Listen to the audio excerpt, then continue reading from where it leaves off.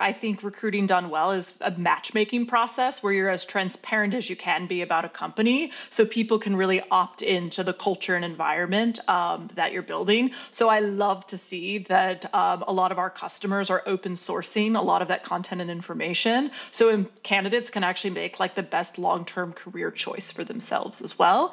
Probably unsurprisingly, we use Notion for almost everything within the people team at Notion. So how it's kind of established is we have a home base for all of the company to access key documents. So our mission and vision, our company values, our company OKRs, our product roadmap. So that way it's available to everybody. And then we have people specific pages so people can access information at their fingertips